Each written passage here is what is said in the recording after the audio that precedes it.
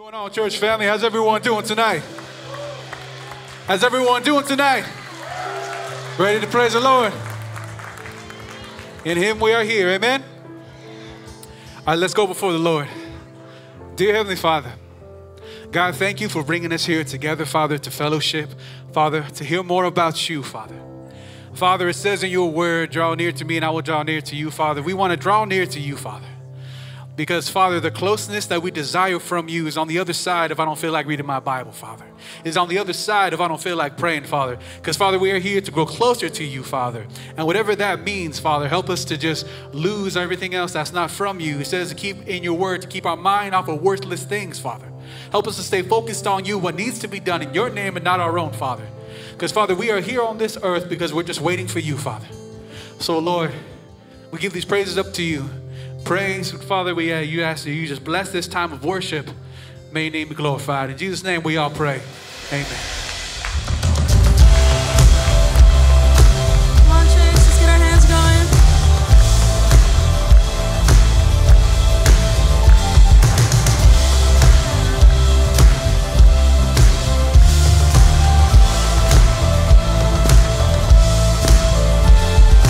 Come, let us worship our King. Come, let us bow at His feet. He has done great.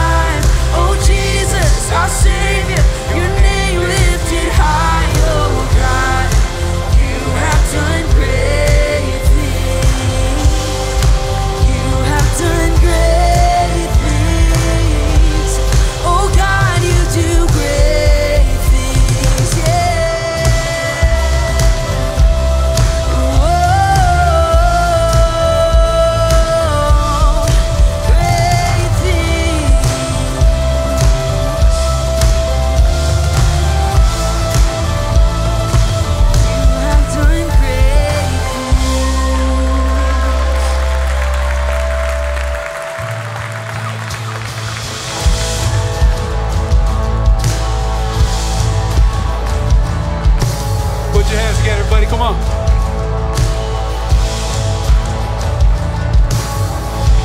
All I see is the battle. You see my victory.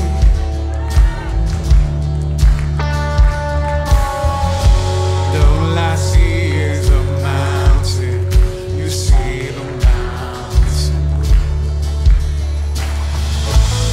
As I walk through the shadow, your love surrounds me.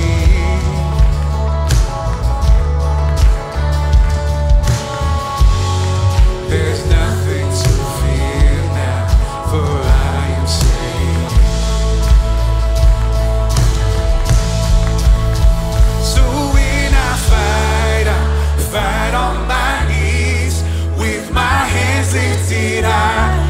Oh God, the battle belongs to you, and every fear I lay at your feet. I'll sing through the night. Oh God, the battle belongs to you.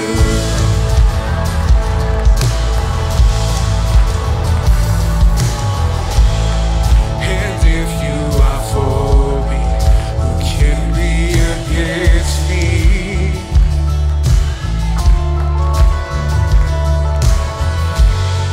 For Jesus, there's nothing impossible. All I see are the ashes. You see the beauty.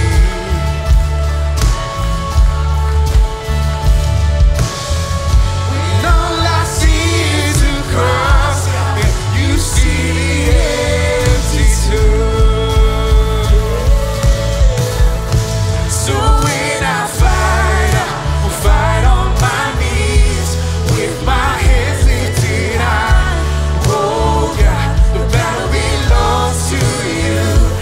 Every fear I lay at your feet. I'll sing through the night. Oh God, the battle belongs to you. An almighty fortress, you go before us.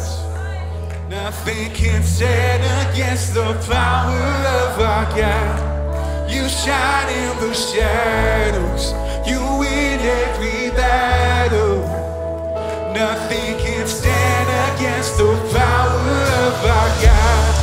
And almighty fortress, you go before us. Nothing can stand against the power of our God. You shine in the shadows. You win every battle. Nothing can stand against the power of our God. And almighty fortress, you go before us. Nothing can stand against the power of our God. You shine in the shadows. You win every battle. Nothing can stand against the power of our God. So when I fight on my knees, with my hands lifted high. Oh God, the battle belongs to you.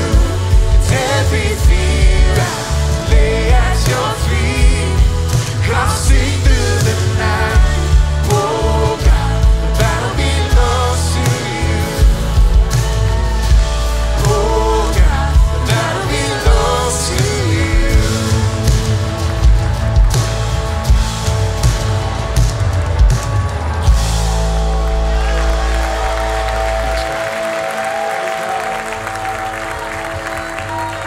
I just want to say one thing real quick. Jeremiah 51, 51:15 says, He made the earth by His power, established the world by His wisdom, and spread out the heavens by His understanding. It's obviously talking about God. Nobody else could do that. Not me, not you, not anyone in this world. So I want to tell you guys that whatever things that you feel are so big in your life, never compare to how big God is, how powerful God is. So let me repeat that. I'm going to say it again. So we plant it in our heart, not just our mind.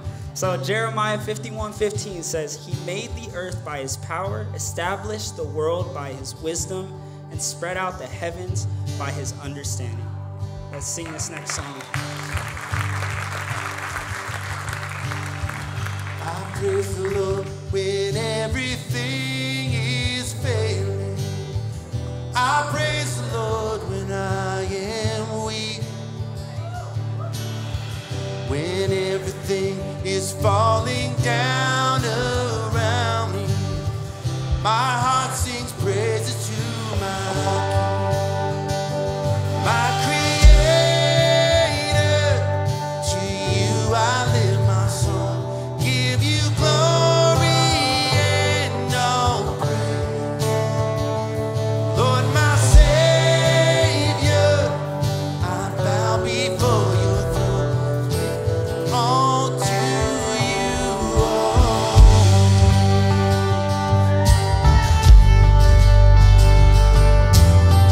I praise the Lord when the storm is raging. I praise the Lord when all is gone. When everything becomes too much to handle, I have your word to keep me strong. My Creator, to you I lift my song, give you glory and all praise. Lord, my Savior, I bow before your throne, surrender all to you always.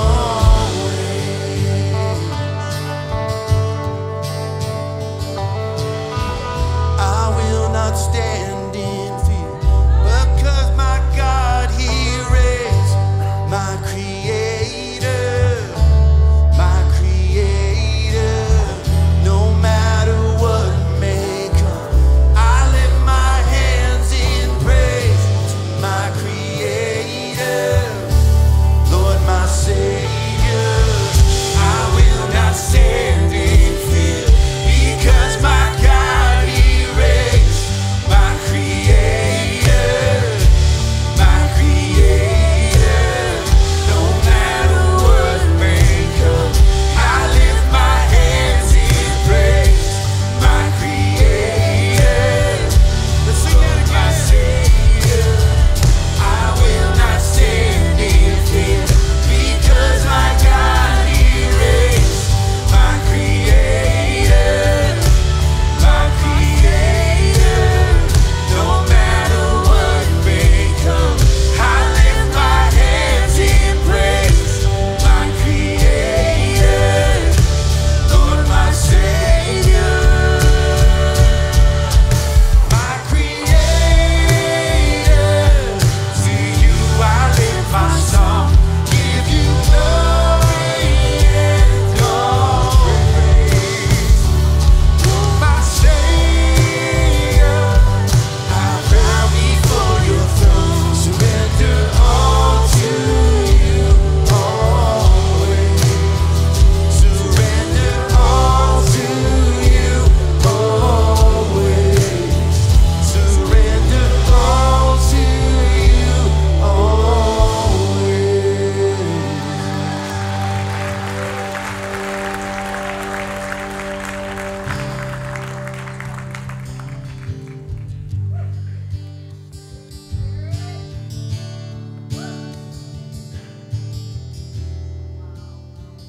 You are here, moving in our midst. I worship you. I worship you. You are here, working in this place. I worship you. I worship you. You are here, moving in our midst. I worship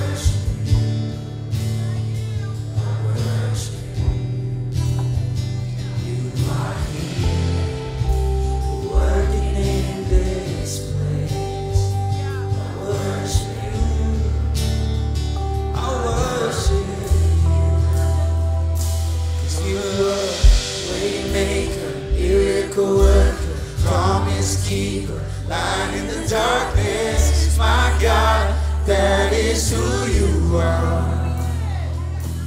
You're a way maker, miracle worker, promise keeper, light in the darkness. My God, that is who you are. You are here, turning lives around. I worship you, I worship you.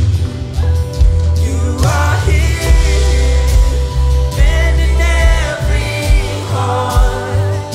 I worship you, I worship you. You're a way maker, miracle worker, promise keeper, light in the darkness. My God, that is who you are. You're a way maker, miracle worker, promise keeper, light in the darkness. My God, that is who you are. You're a way maker, miracle worker, promise keeper, light in the darkness. My God, that is who you are. You're a way maker, miracle worker, promise keeper, light in the darkness. My God, that is who you are. That is who you are. That is who you are. That is who you are. That is who you are. That is who you are. That is who you are.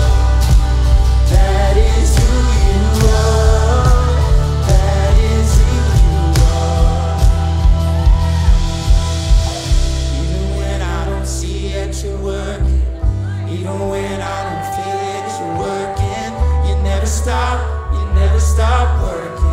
You never stop working. Even when I don't see it, you're working. Even when I don't feel it, you're working.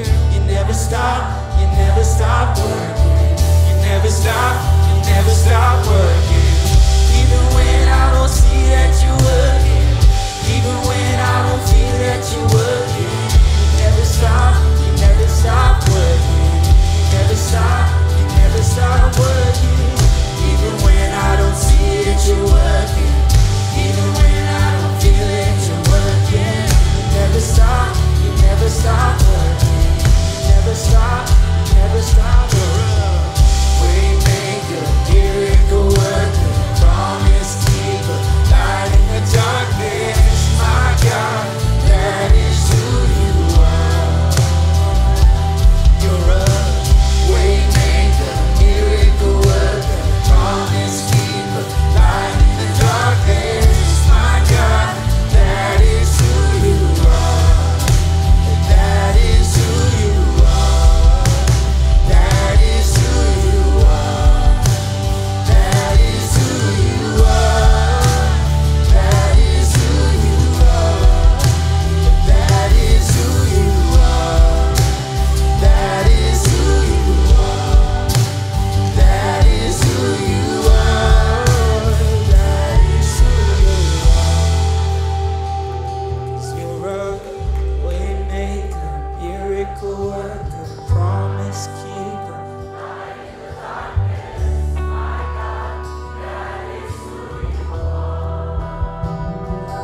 You're a way maker, miracle worker, promise keeper, light in the darkness. My God, that is who you are. Old things have passed away. Your love has stayed the same. Your constant grace remains the cornerstone. Things that we thought were dead are breathing in life again. You caused your son shine on darkest nights.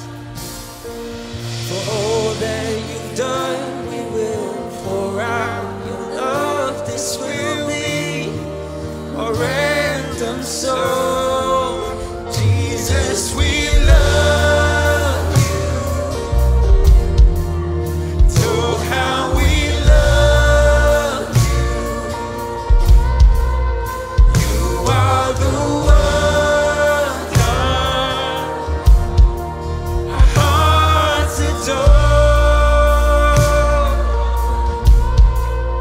Hopeless now orphans now have a home. All that was lost was found its place in you. You lift your head. You make us strong instead. You took these rags and made them beautiful. For all that you've done, we will pour out your love. This will be our random soul. Jesus, we love you. Oh, how we love you. You are the one our hearts adore. Jesus, we love you. Oh, how we love you. You are the one our hearts adore. Our hearts adore. Our hearts adore.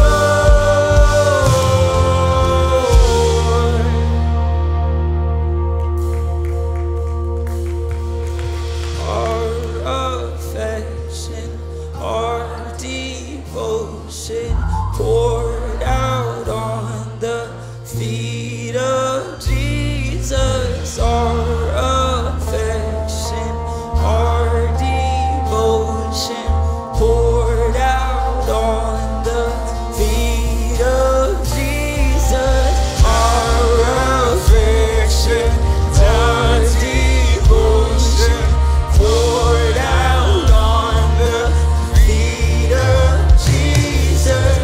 Our affection, our devotion poured out on the feet of Jesus. We love you. Oh, how we love you. You are the one our hearts adore. Jesus, we love you. Oh, how we love you. You are the one our hearts adore. Jesus, we love you. Oh, how we love you. Let's sing it, church. You are the one our hearts adore. Yes, Lord. Father God, all we want to give you is praise tonight. All we want to give you is praise throughout our life, throughout our ways, throughout our actions. Lord, would we praise you not just with our mouths, Lord, but with our hearts, Lord. Let our hearts be true to you, God. And what you say is that you give us a pure heart, God. So let us receive that pure heart and put it into place of that old heart, Lord. We pray, Lord, that you would just bless the message, bless everything ahead of us, Lord. Bless the rest of our night. We don't know if we're going to be taken tonight. We don't know what's going to happen in the future, Lord, but you, God, have it all in your hand. Lord, I pray that we would not feel like we're too far from you, but we would just know that you're right here, God. You tell us where two or more are gathered in my name. There I am in the midst, Lord. You are here. Your Holy Spirit is here, God. Let us believe that.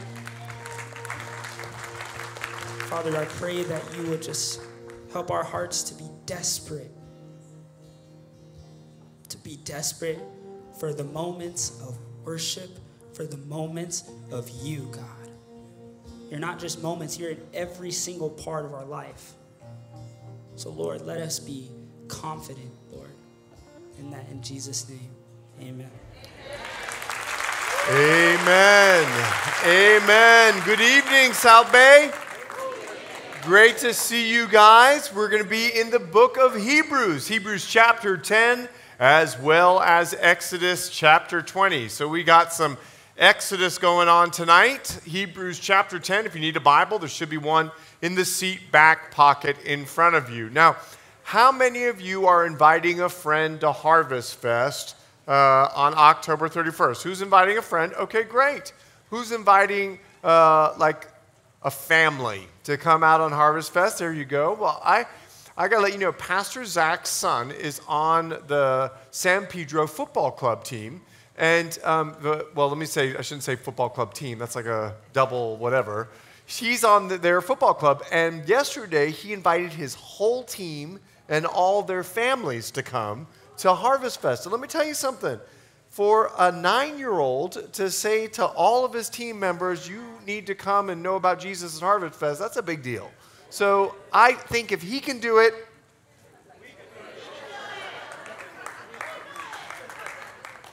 you can do it. Amen? All right. And listen, if you've not volunteered, I'm sure that you would love the experience of working alongside this incredible team. So just make sure that you figure out how you can be a part. We'd love to see you here serving. All right. Hebrews chapter 10 and Exodus chapter 20. For those of you who are wondering, am I going to get to the controversial part of Hebrews chapter 10? No. We're not going to get there this week. We will get there next week. So all of you that couldn't wait to meet me in the lobby to contradict what I had to say, come next week. I'm kidding. I'm kidding. Hebrews chapter 10, let's go to the Lord in prayer. Father, I'm just so grateful for this Thursday night crew that just continues to grow because they hunger and thirst for righteousness. It's amazing to me that through the book of Hebrews, you are changing lives one life at a time. I'm so grateful for your word, even difficult passages, because, Lord, that's our faith. Sometimes it's difficult, sometimes it's joyful, but it doesn't matter what's going on around us, because greater is he that is within us than he that's in the world. And so, Lord, I just pray tonight that you'd help us put on spiritual ears and a spiritual mind and a spiritual heart to receive what you want to speak to us.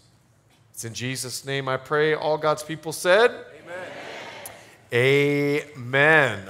I told you to turn to Hebrews chapter 10, but I want you to look up a couple of verses at Hebrews chapter 9, verse 22. Because in chapter 9, we learned an important law or an important rule that God established. Hebrews chapter 9, would you take a look? Verse 22, and according to the law, almost all things are purified with blood, and without shedding of blood, there is no remission. There is no forgiveness unless blood is shed. Let me explain. According to God, the penalty of sin is death. He makes it very clear in Hebrews chapter 9. And when Adam sinned, a lamb was killed by God to cover over Adam and Eve as they walked into their world.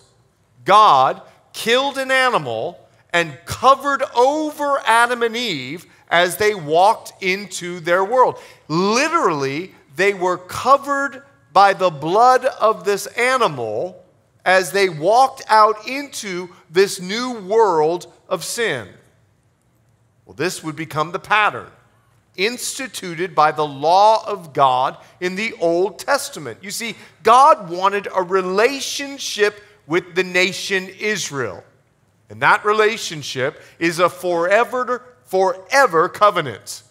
It's a relationship that He has established.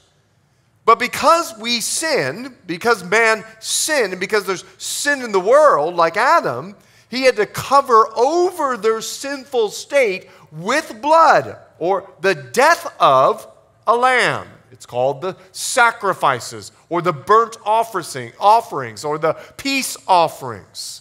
And with that understanding, take a look, Hebrews chapter 10, verse 1. For the law, having a shadow of the good things to come, and not the very image of the things, can never with these same sacrifices, which they offer continually, year by year, make those who approach perfect. For then would they not have ceased to be offered? For the worshipers, once purified, would have had no more consciousness of sin. In other words, because it was repeated year after year after year, they were constantly conscious that they were guilty. Verse 3, but in those sacrifices, there's a reminder of sins every year. There we see the reason for the Day of Atonement. It was to remind the children of Israel, year after year, you're a sinner. Verse 4, for it's not possible that the blood of bulls and goats could take away sins. With 2,000 years of church history, it's really difficult for understand what's happening in verses 1 through 3. It's really difficult for us to understand and grab what the first century Jew was hearing for the first time. I mean, after all, whether we're in church, whether we're in our car, whether we're at work, all we know is when we say, "Dear Jesus," we're in the presence of God. None of us think twice about it. None of us are, I don't know if I can go before the Lord. Now, if you're in sin, you probably will wonder. But if you're not in sin and you're not practicing sin, as soon as you say, "Dear Jesus," you know you're ushered right into the presence of God. We're 2,000 years into Hebrews chapter 10, verse 1 and 3. But for the first century Jew, this group, they had no concept of our reality. I'm going to prove it to you. Go with me to Exodus. Keep your finger in Hebrews 10. We're going to come back. Go with me to Exodus. Exodus chapter 20. Moses has gone up to Mount Sinai, and the people are at the base of the mountain. Now, when God shows up on Mount Sinai, it's a big deal, okay? Take a look, Exodus chapter 20. Let's see how God used to show up in Exodus during the Old Covenant. Take a look, Exodus 20, verse 18. Now, all the people witnessed, or they saw on top of the mountain, the thunderings, the lightning flashes, the sound of the trumpet, and the mountain smoking. And when the people saw it, they trembled and stood afar off. Then they said to Moses, "You speak with us, and we will hear. But let not God speak with us, lest we die." Moses said to the people, "Do not fear, for God has come to test you, and that his fear may be before you, so that you may not sin." So the people stood afar off, but Moses drew near the thick darkness where God was. And it's so great we come to church. There's lights, a little guitar. And we come and it's like, we're going to worship Jesus. And some of us hold our hands like this. Some of us do this. Some of us, we're just like this, you know. Some of us are the one fingers. Like we're just cool. That's just what we are. Some of us are the pocket worshipers, you know. And some of us are the swayers. I'm a swayer. I'm a swayer. I don't know about you, but when I worship, I like to sway. Some of you are the dancers, okay? Some of you are like David. You will become even more undignified than this. Like, you will just worship God with all your heart, soul, mind, and strength, okay? Amen? Amen. Because there's lights, there's a little drum. You got Nina over here, and she's just doing her. Don't you love the way she holds her mic? It's like she just, she's just like doing this thing. I just love watching her lead worship. I mean, she was right here in my. It's like, whoa. Okay, not so in the Old Testament. You didn't show up to church with lights and every deal. Okay, God showed up, and there was lightning. There was thundering. The mountain was on fire and smoke was coming up. So the children of Israel said, Moses, we got a great idea. You go ahead and go talk to God. And then you speak to us. And if you survive all of that, God bless you. Oh, I'm telling you. Imagine being at the base of that mountain. And Moses says, listen, God is testing you because he wants you to fear him. And I'm concerned in the 21st century that we've lost a little bit of that fear. And I wonder if God showed up today there on Big Bear, and we were looking out, and all of a sudden Big Bear goes on fire and lightning is striking, and what would you do? Pastor Chet, you go on up. You go talk to God and let us know what he's got to say. We're going to watch. And if you don't fry on the way up, God bless you, Chet. You just keep going. See, the children of Israel, they were very aware of the consequence of their sin. And the consequence of their sin, they said, don't let God speak with us lest we die. They knew they were sinners. They also knew that they were guilty of sin and couldn't approach God. Now, we in the 21st century, we've been forgiven. The blood of Jesus has covered us. We say, dear Jesus, we're in the presence of God. But for the Jew, look at their perspective. You go ahead, Moses. We're good. Moses would bring down the law, and he brought it to the people. Do you remember when Moses came down the mountain? He was shining like Casper the Ghost, so he had to cover his head. He had to cover his head so that people wouldn't be so afraid of him. Can you imagine one time I come out from the back? Shine a little light on me, and I've got the glory of Jesus, but it's actually just the glory of the light that's shining on me. That's the point. The light of God was reflecting off of Moses. I need to let you know something. According to Hebrews chapter 10, the law was just a shadow. The law was just a photograph, an image of the real deal. Now that's something for us to stop and think about for just a moment. You see, when I go on a trip and I take my iPhone with me, sometimes when it's been like 3, 4, 5 days, okay, I'll start going through my pictures. Oh, there's me and Andrea. Oh, there's me and Selah. Oh, there's me and Timon. Oh, there's me and my grandkids. Oh, look, this is so sweet. Look at all those pictures. And I love to have the pictures, and it makes me miss them. But let me tell you something. When I'm away and I start missing them, I don't want the picture as much as I want them beside me. The law was just a picture. It was a photograph. It was a shadow. And the author is giving us a vivid picture here of what the law represents. Now, let me explain. The light of God shining on Jesus, listen carefully, cast a shadow on the earth of what Jesus would fulfill, the law. The light of God shining on Jesus cast a shadow on the earth, and it was called the law. And Jesus would fulfill it. Because Jesus didn't come to end the law. It's what he says in Matthew 5. He came to fulfill the law. The law was a picture of what you needed to be in order to go to heaven. The law was perfect. Everything you need to be in the presence of God is the law. The law's not good. We're the problem. We're sinners. And so the law was a shadow of what Jesus would fulfill. He lived the perfection because he knew that we couldn't. The law is not the image of Jesus. It reveals what he would fulfill for our sakes because he knew that we couldn't.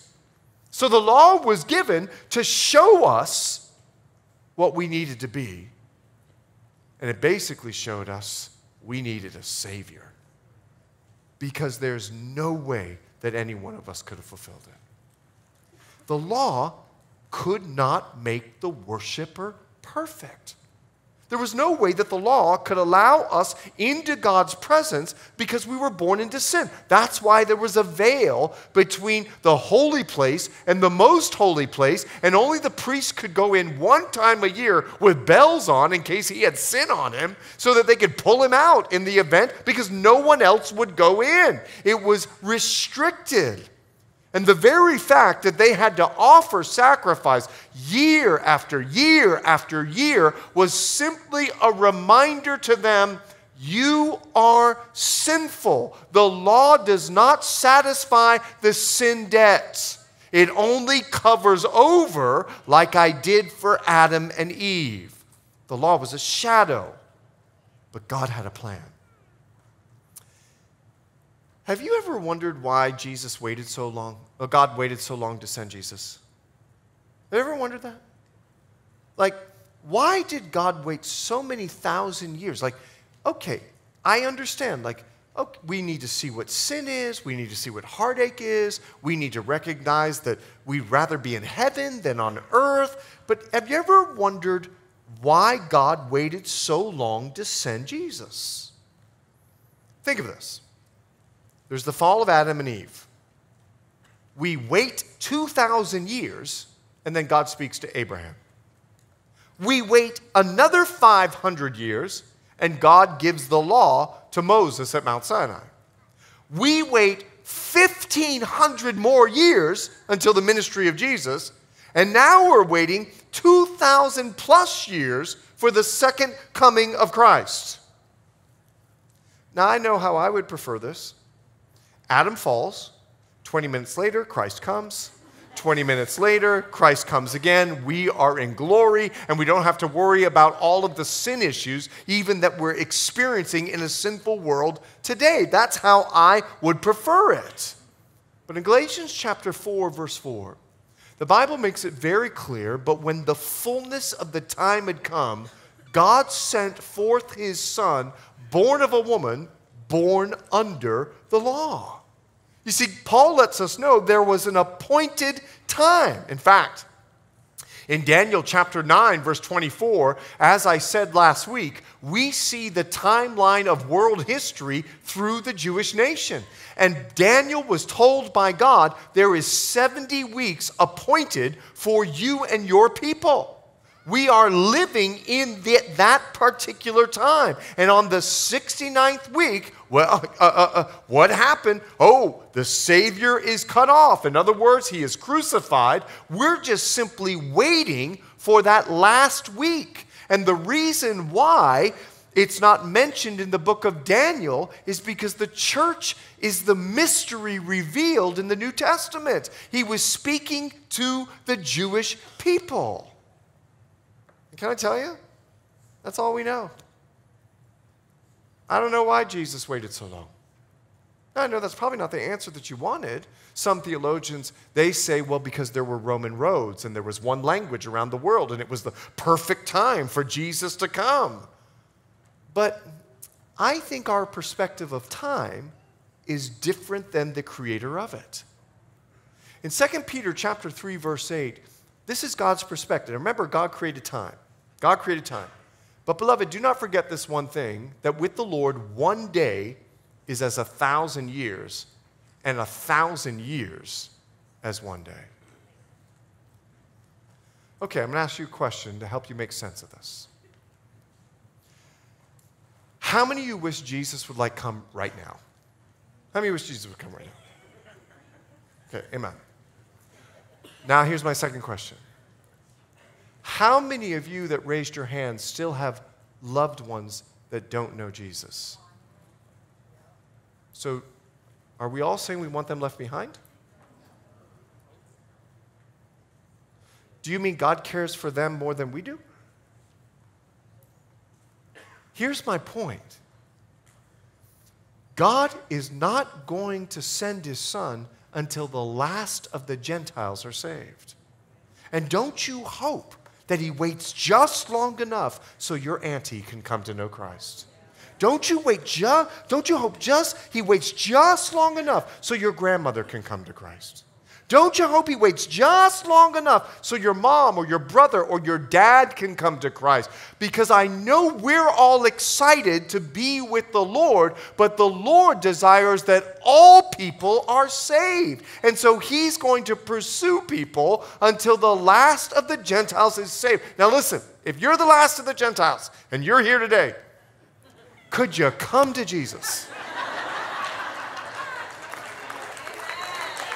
Because let me tell you, how many of us are sick and tired of the sin that we see in this world? We live in a sinful world. And some theologians have said the reason why he's waited is to show us that we desire heaven more than we desire this earth. I'll never forget when Jehovah's Witness showed up to my mom's house. I was like, dude, leave. I'm telling you. And my mom's a Bahamian, so she invited him in for tea. And I'm like, bro, leave, you and your buddy get out. Never forget this, I'm like 12 years old. So they got into a doctrinal debate, and I don't know if you know this, but I call my mother the prophetess. They got in a doctrinal debate. The prophetess in the Bible, her name was Huldah. My mom is like super Huldah, okay? I'm just telling you. So then they get so frustrated and flustered, they said, well, we have to go now. So they're walking out the door, and they turn and they ask my mother a question. They say to her, I'll never forget this. I'm like 9, 10, 11, I don't know how old. I'm so old now, I don't remember years or how old I was. So I remember them walking out, and they looked at my mom, and they go, don't you want to inherit the earth? In Florida, where we were living at the time, they have bufo frogs. Have you ever heard of bufo frog? It's a big, nasty, demonic, like literally the frog can be this big, and it's poisonous. So if your dog bites it, your dog dies, okay? So, but when they would get hit, there's a Bahamian song, bullfrog ain't raining, don't go across that road. And when it's raining, the frogs try to jump across the road, but the cars don't care about the frogs, so they kill the frogs. They smell so bad when they are rotting in the street. They're worse than a skunk. They're worse than a skunk. By the way, I got to tell you guys a secret, but only for Thursday, okay? I don't know if you know this. Last Saturday night, I was walking my dog. It was 11 o'clock. He bit a skunk. We walked into it. I got sprayed. My 2 dogs got sprayed. We were up until 3 a.m. cleaning skunk. That's why I didn't go to the foyer. If you would have hugged me, you would have thrown up. I still smell it on me, okay? Now, there's a point in all of this. Listen carefully. And I'm not telling the weekend crowd that, okay? Just the Thursday night crowd, okay? Now, here's the deal. When the Jehovah's Witness said to my mother, and they said to her, don't you want to inherit the earth? There's a dead bufo frog, and you could smell it. And my mom went, are you kidding me? You can have this earth. Do you smell that bufo frog? Have it for yourself. I mean, God bless you. You're going to be left behind during the rapture anyway. And then my mom prayed for them as they left the door. Now listen, I know we all want to be with Jesus, but he still has people to save. We've got to recognize that our perspective is not God's perspective. So Hebrews chapter 10 now, let's pick it up. Go back with me if you would. Hebrews chapter 10, let's pick it up in verse 5. Let's pick it up in verse 5. Therefore, when he came into the world, he said. So, at God's determined time, he comes into the world. And the author is about to record something for us that's not recorded in the Gospels of something that Jesus said. It's Psalm chapter 40 that he's about to quote, and it's a messianic psalm. So let's go into it. It's now Hebrews chapter 10, verse 5, sacrifice and offering you did not desire, but a body you prepared for me. In burnt offerings and sacrifices for sin you had no pleasure.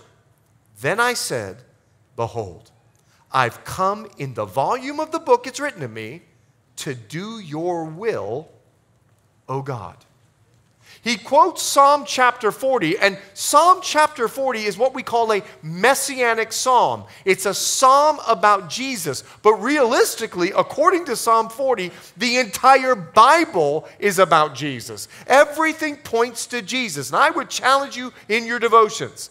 I would take the book of Psalms, take a year to go through the book of Psalms along with your other devotional schedule, and find Jesus in every psalm. You will be shocked and surprised. Every psalm reflects Jesus in it, not just the messianic psalms. Now, he says this, sacrifice and offering you did not desire. Maybe you want to circle that word for just a moment, because I want to help it understand what the word desire means. It means will. It means intention. It means purpose. So what he's saying here, sacrifice and offering you did not desire, he says the intention or the will of God was never that dead bulls could save you. That's what he says up in verse 4. For it's impossible that the blood of bulls and goats could take away sins. Bulls and goats can only cover over sin, just like God covered over Adam walking out of the garden. They can only cover over, but they can't take away sins. When God gave Noah 7 rules in Genesis chapter 9, I need you to understand the law that was existent prior to Moses. And in Genesis chapter 9, you'll see on the screen, surely for your lifeblood, speaking to Noah, I'll demand a reckoning. From the hand of every beast, I'll require it, and from the hand of man. So if a beast kills a beast, the beast needs to die. If a man kills a man, the man needs to die. From the hand of every man's brother, I'll require the life of man. Whoever sheds man's blood by man, his blood shall be shed, for in the image of God he made them. And here's what he's saying. Here's the law of God to Noah prior to Moses. Someone's got to die if they cause death. Do you know that Adam brought death into the world? Therefore, Jesus says, a body was prepared for me. Man brought death, and God didn't want man to pay the price. So a body was prepared for the Son of God so that he could pay the price for us. What we're going to do now is we're going to read through Romans chapter 5. Now listen, you can turn there in your Bibles, but I'm going to read it for you in the New Living Translation. Because I believe this translation, it just kind of helps us understand, more like a commentary, exactly what is being communicated. Now take a look. When Adam sinned, sin entered the world. Did you hear that? When Adam ate the fruit and did what God told him not to do, sin entered the world. Adam's sin brought death. So death spread to everyone, for everyone sinned. In other words, we're born into sin. His people sinned even before the law was given, but it was not counted as sin because there was not yet any law to break. In other words, no one knew that it was sin because there was no law to say this is sin. Still, everyone died. In other words, the repercussion of sin was still happening because when you've got sin, you've got death. From the time of Adam to the time of Moses, even those who did not disobey an explicit commandment of God as Adam did. The result of sin is death. Now, Adam's a symbol, a representation of Christ who was yet to come. But there is a great difference between Adam's sin and God's gracious gift. For the sin of this one man, Adam, brought death to many. So a man brought death. Jesus says, a body was prepared for me. So he says, but there's a great difference. For the sin of this one man, Adam, brought death to many. But even greater is God's wonderful grace and his gift of forgiveness to many through this other man, Jesus Christ. A body was prepared. His name is Jesus. And the result of God's gracious gift is very different from the result of that one man's sin. So Adam brings death, but look what Jesus brings. For Adam's sin led to condemnation. But God's free gift leads to our being made right with God, even though we're guilty of many sins. For the sin of this one man, Adam, caused death to rule over many. But even greater is God's wonderful grace and his gift of righteousness, for all who receive it will live in triumph. Listen to this. Will live in triumph over sin and death through this one man, Jesus Christ. Let the church say. Amen. Now, if you didn't understand that, let me explain. Adam sinned, death came in. So a body was prepared for Jesus so that he would die and take the penalty of our sin so that he alone can offer life to everyone. The God-man, Jesus Christ, would redeem us by his own life. This was always the plan. A body being prepared for Jesus. Take a look at Revelation 13:8. Don't think when Adam sinned, God went, oh my goodness, what we got to come up with a new plan now. Got to get rid of the garden. We got to cover him up. They all think they're naked. This is quite embarrassing. No. This is not what happened because God's an all-knowing God. So the Bible reveals to us in Revelation chapter 13, all who dwell on the earth will worship him, whose names have been written in the book of life of the Lamb, slain from the foundation of the world. In other words, it was always God's plan that a man, the God-man, Jesus, would die for man to pay the price of what man brought death. So God did not desire, his will, his intention, his purpose was not burnt offerings. His purpose was always the lamb that was slain from the foundation of the world, Jesus Christ. But there's another word I want you to see here. It's the word pleasure.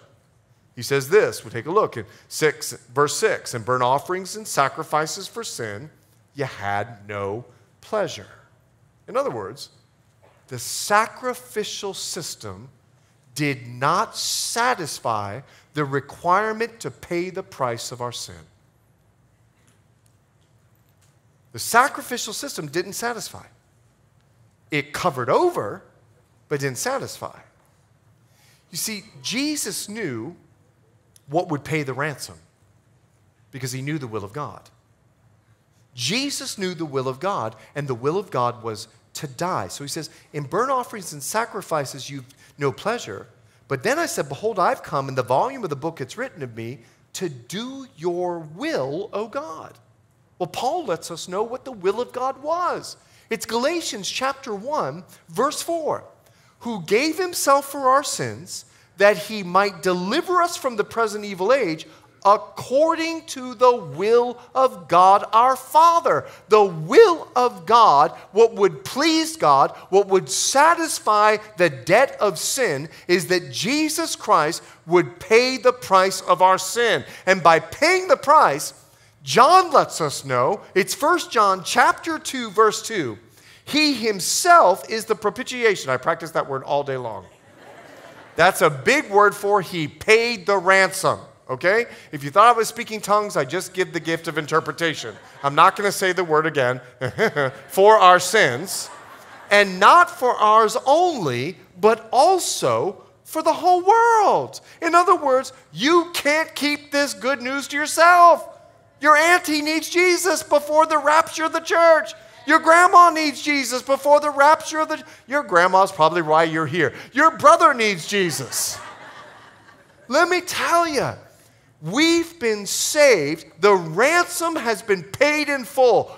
God got everything needed. He was completely pleased and satisfied with the death of Jesus Christ. The point is this. He came to do what God wanted him to do. His life was set apart for this task. And I need you to pay attention to that. He came to do what God told him to do. His life was sanctified, set apart for the task of dying for our sins. And Jesus is setting a great example for us. It's John chapter 17, verse 19.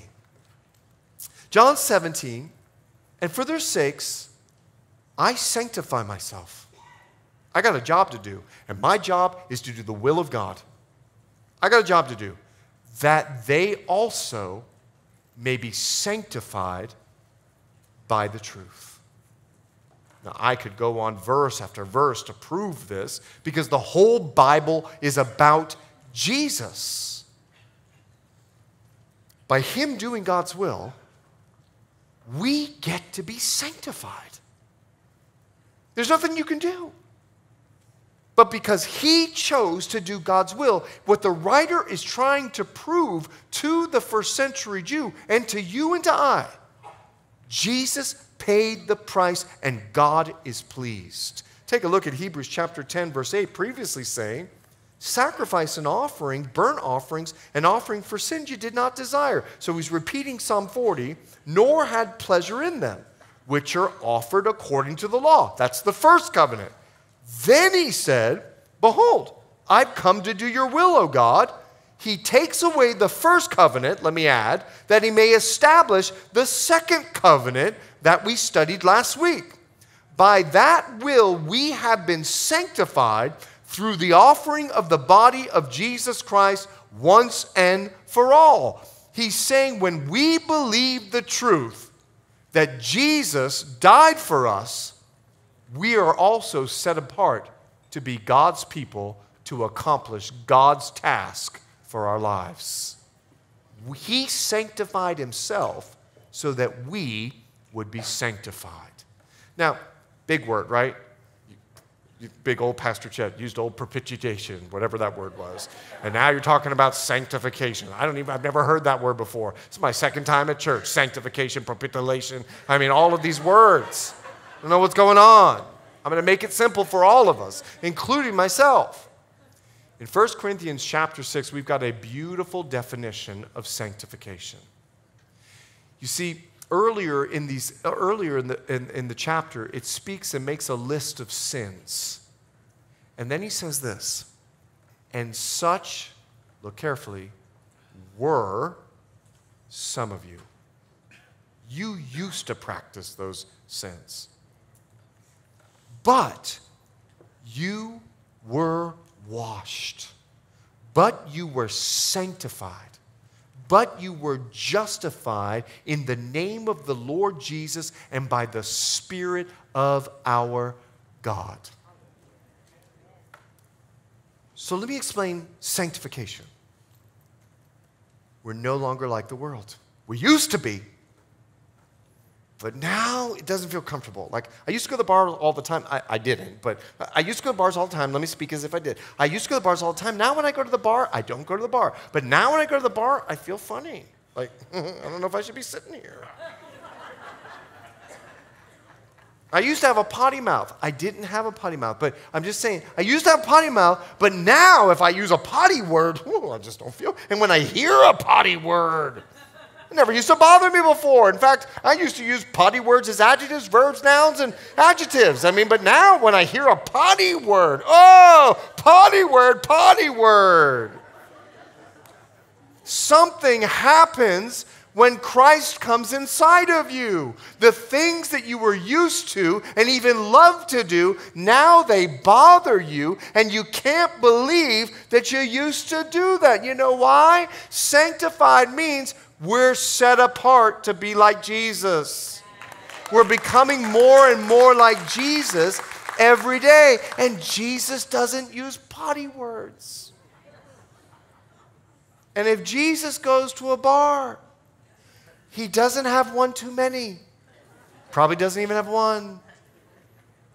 Do you understand? If Jesus is amongst sinners, they go, something is different about him. Can the world say that of you? Are you sanctified? Hebrews chapter 10, now let's pick it up there in verse 11. And every priest stands ministering daily and offering repeatedly the same sacrifices. And so once again now, we've seen this several times in the book of Hebrews. He's comparing the Jewish religion, the priestly religion, to Jesus Christ.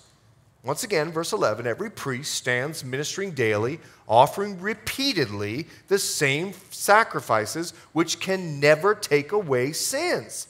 But this man, after, speaking of Jesus, after he'd offered one sacrifices for sins forever, in other words, he died on the cross and rose again, sat down at the right hand of God from that time waiting till his enemies are made his footstool. Stop there for just a minute.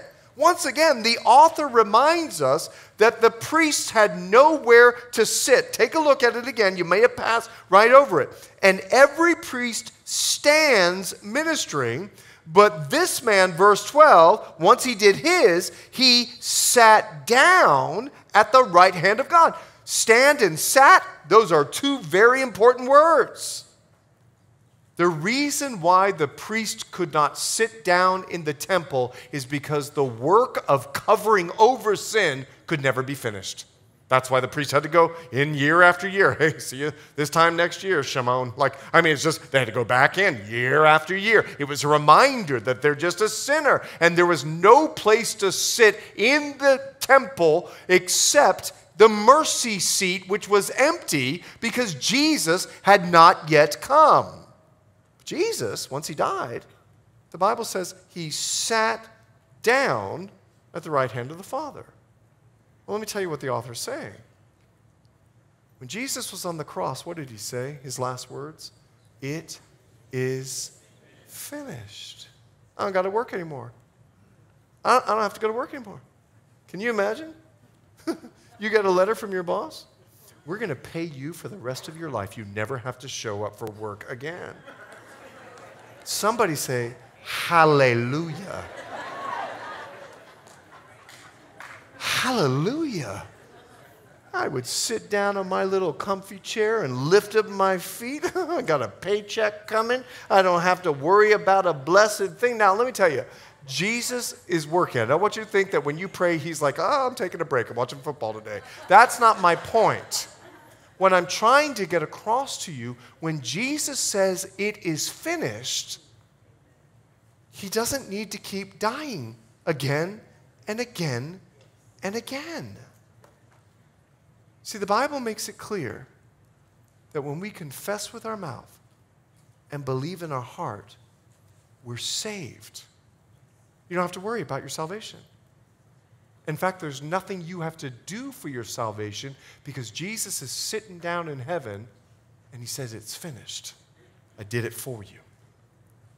You know the scripture. If not, this is one you put on your fridge and you memorize. It's Ephesians chapter 2, verse 8 and 9. For by grace you've been saved through faith. When someone walks down and they say, Dear Jesus, please forgive me of my sin. It's coming from, you should see the tears up here. It's coming straight from their heart, and what's in their heart is coming out of their mouth. It's a prayer of faith. For by grace you've been saved through faith, and that not of yourselves. It's a gift. Can you imagine at Christmas time? Okay, before anyone opens up their gifts, $20. That's not a gift. That's a sale. It's not a gift, it's a sale. I've actually thought about doing it a couple of Christmases. Sorry, if you can put that verse back up on there for me. There you go. It's a gift of God, not of works. Let me ask you a question. Thief on the cross, what did he do? Did he get down off the cross, help an old lady across the street? Got to have one good work to get to heaven. Did he come off the cross to get baptized? Now, baptism is the first step of obedience, but the thief didn't have an opportunity. Baptism is an evidence of our salvation. It doesn't cause us to be saved. There's nothing we can do to be saved because Jesus did the work, not of works, lest anyone should boast. I've been to Liberia. How many of you have been there? I've been to Iran twice.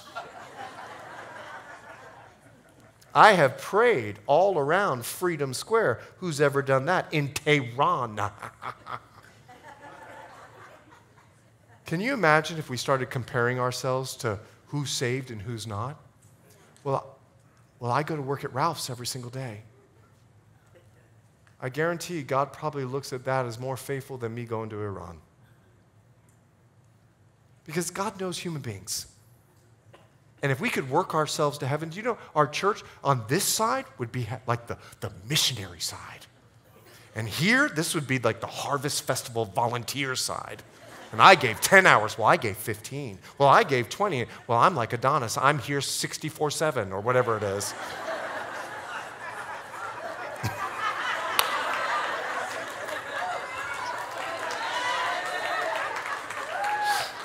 Can you imagine? I go to church twice a week. Well, I go 3 times. In fact, I go to 4 different churches 4 times a week. Well, I lead worship. Oh, you lead worship? I make a joyful noise. Well, you just stand there, but I dance. I'm so much more saved than you. In fact, when we get to heaven, you're Harlem, I'm Bel Air. I'm just telling you how it is. He knows human beings. So we aren't saved by our works. We're saved by grace. But what I love about this passage is since he died on the cross, sitting at the right hand of the Father, verse 13, from that time till his enemies are made his footstool. Can I tell you something? Jesus has no worries for the future. He knows he's victorious. He's just patiently waiting in absolute confidence that the work on the cross has given him victory. So there he is, sitting at the right hand of God, just waiting for his enemies to be his footstool. Let me tell you about the cross. Paul says it so much better than me. It's Colossians chapter 2, verse 15. Take a look. Having disarmed principalities and powers, he made a public spectacle of them, triumphing over them in it. In other words, this was heaven at the cross. Fooled ya. He made a public, you thought you won, but you lost. Take a look at 1 John 3:8. He who sins is of the devil, for the devil has sinned from the beginning. For this purpose, the Son of God was manifested that he might destroy the works of the devil. That happened on the cross. Listen to Jesus' own words. In John chapter 12, verse 31, Jesus says this, now is the judgment of this world. Now the ruler of this world will be cast out. He's absolutely confident that he has the victory. His confidence of victory, can I tell you, Christian, listen carefully, is available for you today. In 1 John chapter 5, verse 4, the Bible says faith is the victory that overcomes the world. You have victory. Are you choosing to live in it? Because that's the point of Hebrews 10:14. For by one offering he has perfected forever those who are being sanctified. The evidence of our salvation is our desire to be more like Christ. And when there comes a day that we're not acting like Christ, it grieves us. You see, positionally, we're sanctified. The blood of Jesus has made us perfect. There's nothing we have to do to be saved. He's made us perfect. But what the writer of Hebrews is letting us know, practically, we're being made holy each and every day. In fact, the writer is making it clear that the evidence of your salvation is that you're becoming more and more like Jesus.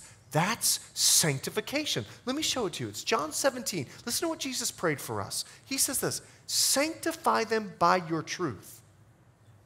Your word is truth. Which one of you would have come up with, when someone forces you to go 1 mile, go 2? Which one of you would have come up with that one?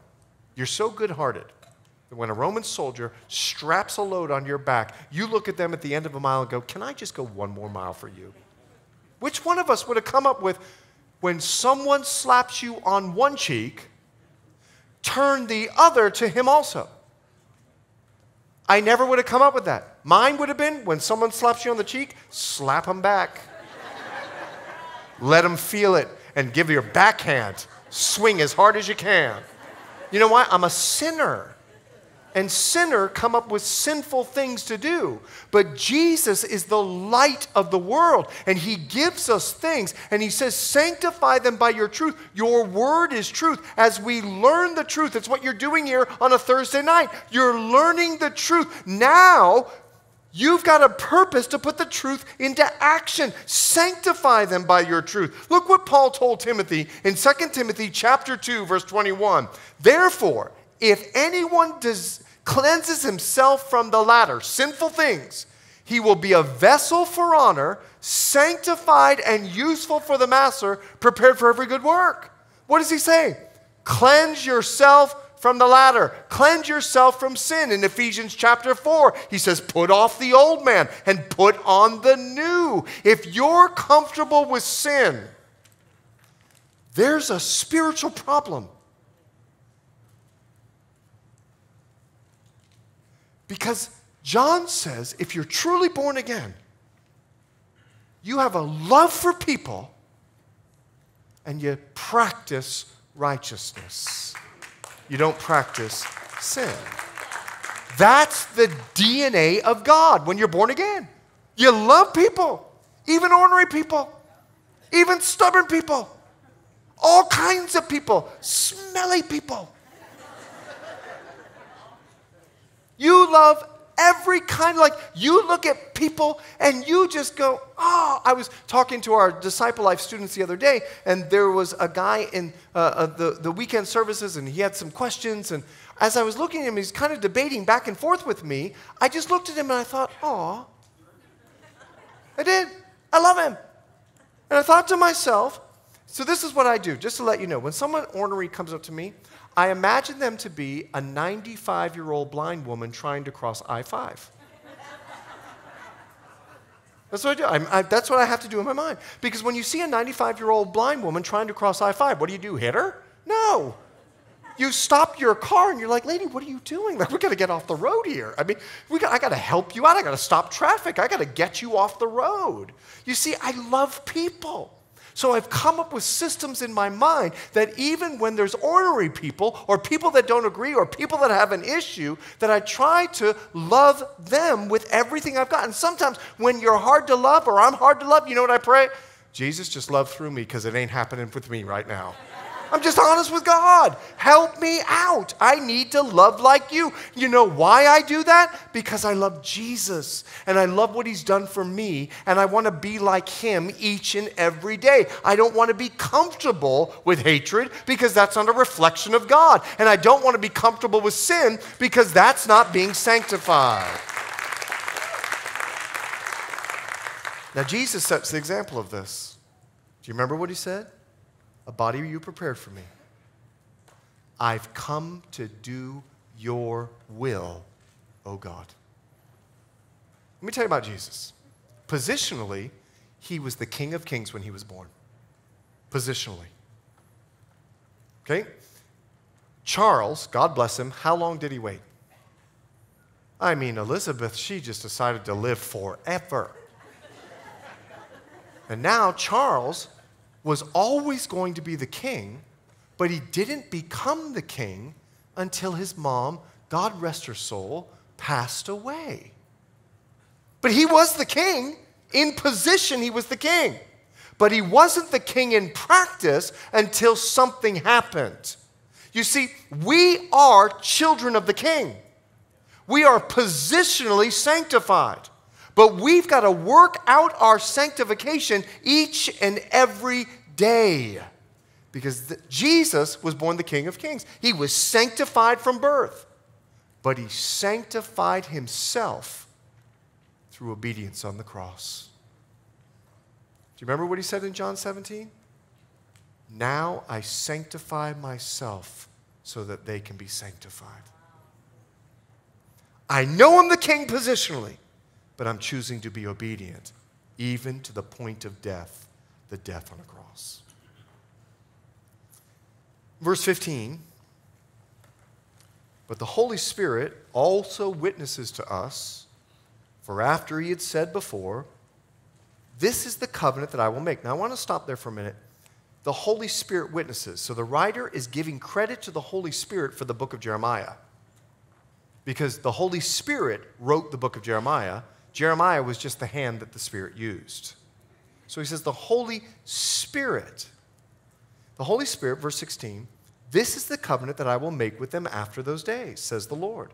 I will put my laws in their hearts and in their minds. I will write them. Then he adds, their sins and their lawless deeds I will remember no more. Now where there is remission of these, there is no longer an offering for sin. Let me explain what he's saying here. The author is confirming that Jesus has ushered in the new covenant that Jeremiah spoke of in the Old Testament. And he's detailing the provisions of the covenant. And the first of it is, he has sanctified us. And the way that he communicates it is, their sin and lawless deeds I'll remember no more. When I look at you positionally, I won't remember any of your sin. So when some of you were smokers,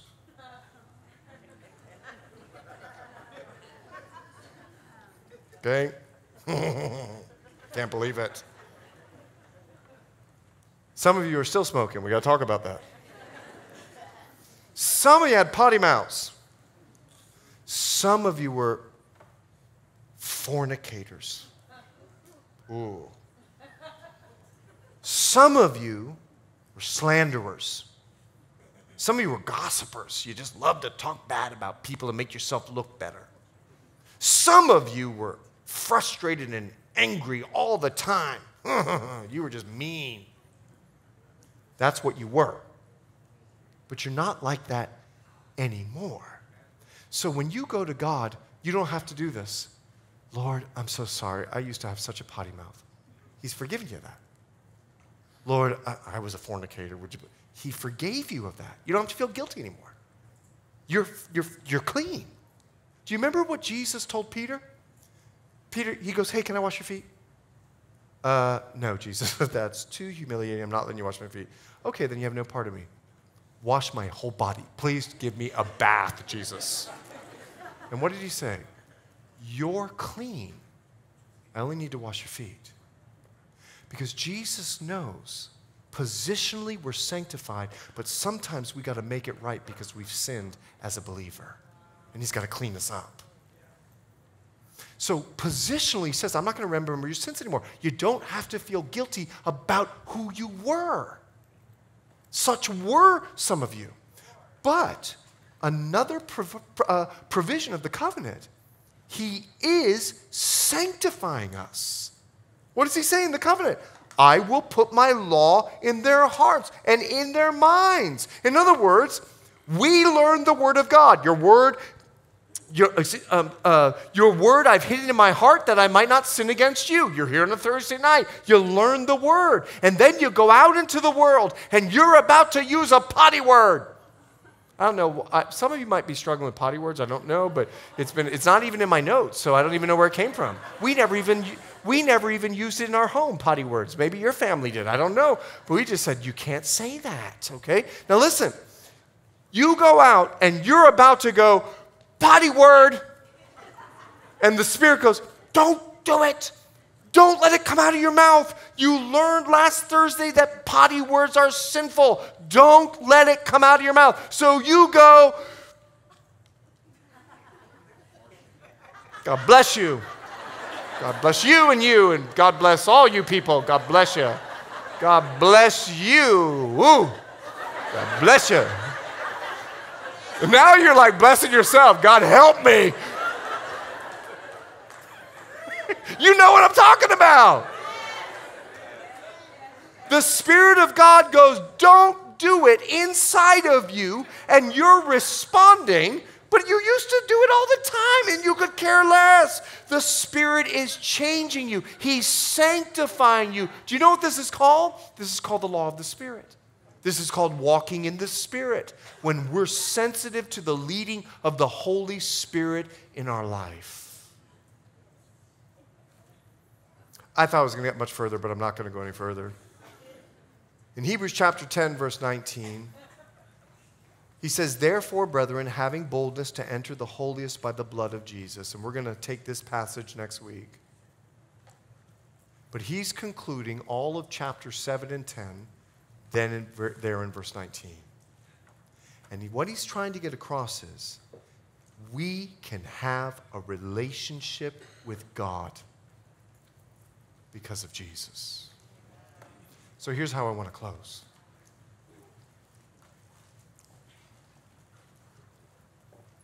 This was an overwhelming thought for the first century Jew, because their view of God was smoking mountains.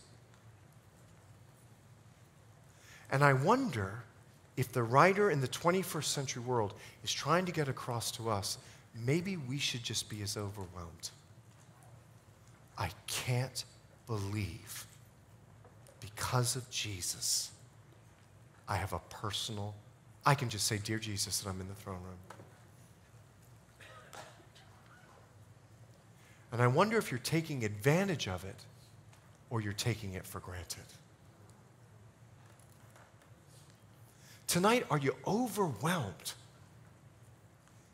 that you have a personal relationship with the God who said, Saturn, Neptune, Earth, Sun, black hole, zebra, manatee,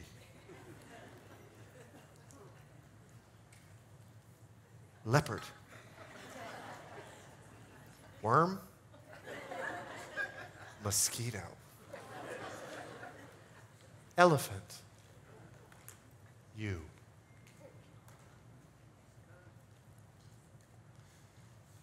You have a relationship with a God. Do you know that in your body you have over 100 miles of veins and arteries?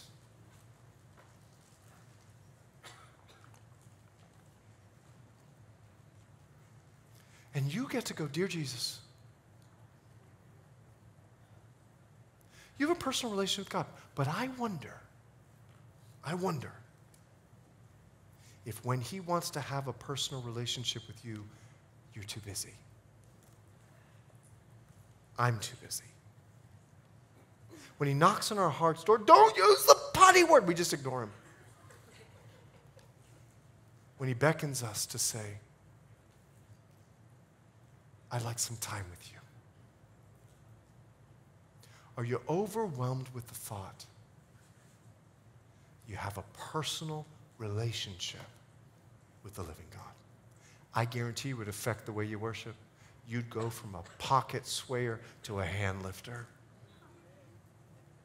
I guarantee it will affect the way you talk at work. I guarantee it'll affect the way you look at your husband or your wife. I guarantee if you recognized how personal your relationship with God is, any time you go against him, you'll feel it.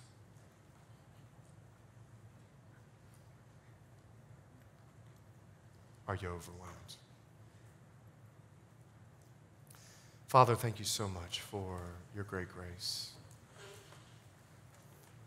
That after over 2,000 years of knowing this truth, I pray as it was just as awe-inspiring for them, it would be for us.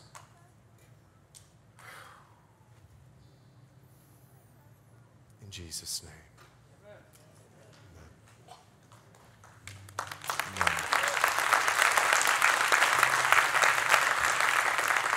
Praise the Lord. Would you stand with me? Now listen, if you're a pocket person, there's no judgment at our church. We just know we have some work to do. No, listen. It doesn't matter what you look like. It matters what happens in your heart. And why don't you get into the throne room with this last song? Just get into the throne room. Say, "Dear Jesus," right? And when you say his name, you get ushered right behind the veil into the Holy of Holies in the presence of God by faith. If you believe that, then behave it as we talk to Jesus now.